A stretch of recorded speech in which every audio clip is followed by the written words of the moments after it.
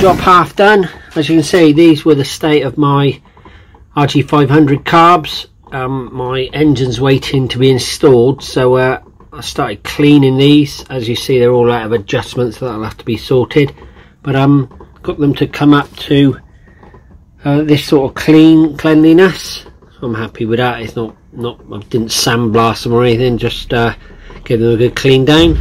I'll get them everything inside. After 10 years of sitting around, they were really clean inside, and only one little sticky float valve, and that's it.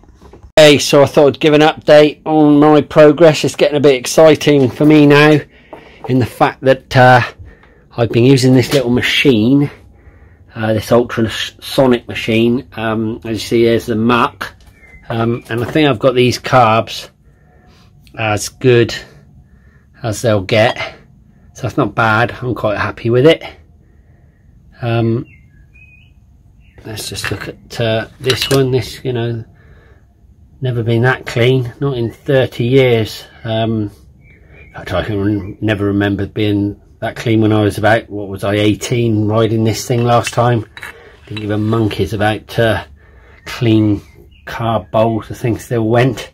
Anyway, one little point that I'm trying to solve is that I've been using my ultrasonic cleaner, and it's been working quite well on these carbs, but I actually used a gunk solution, not in the heat or anything, not for in the cleaner, but it's actually made this carb really sort of grey.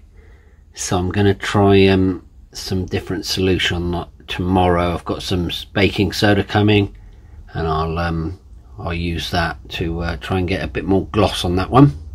Okay, so here's my engine that I'm waiting to put in, and as you can see, it's still wrapped, and it's just waiting to get the carbs done, and I'll start fitting it.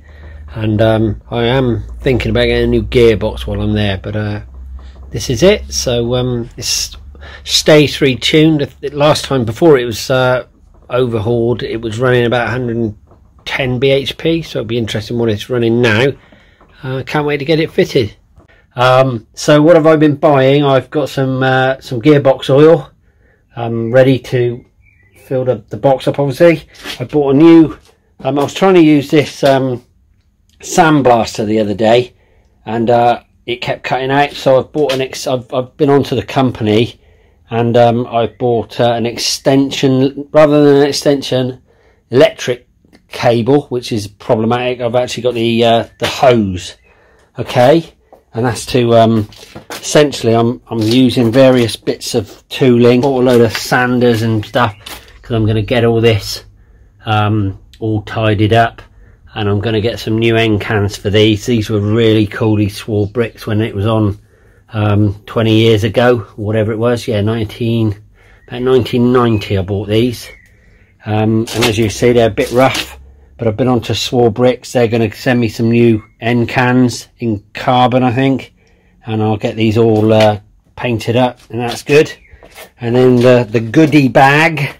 So not only are my carbs going to look pretty clean, here's all the bits in them, obviously. And then I bought maybe the last on the planet of these. I can't get any more of these genuine float gaskets. I'm running out of space in this garage. I have to give it a clean up. And then I've got, as per my previous post, I've got these little growth valves, I think is how you pronounce them. I've got my various jets. Been chatting to a guy that's on the forum. He says these 240s are too big, and he should know because he's got more RGs than I've had hot dinners. So he says go 230s. I've got my little I can't believe it, but I've, whilst taking one engine out and putting another one in, I think I've lost these little oil cable things, these plastic things, so I bought a couple of those. Now, yeah, I don't know if they weren't on there. I can't remember not seeing them. I would have noticed that, I would have thought, but anyway, they were available. And then, because these gaskets are going to be hard to come by, I bought some gasket paper, and I'm going to try my luck at actually making my own. And then I bought all these different types of sanding discs. I've got a whole collection of sanders down here. Like I said, I got this thing on the drill, which was quite effective, and then I've got belt sanders and God knows how many other sanders down there. I've tried them all. This thing's the most effective. All these different sanding discs. I'm going to give it all a go. And then finally, the cherry on top of the cake is these filters were ready, and so these are pretty cool, and I'm gonna obviously put them on, and then we'll be good to go. Finally, I've ordered some chain and sprockets and some suspension, so I'll show that when that arrives. But that's where we're at with my project. Hope to get it all up and running very soon.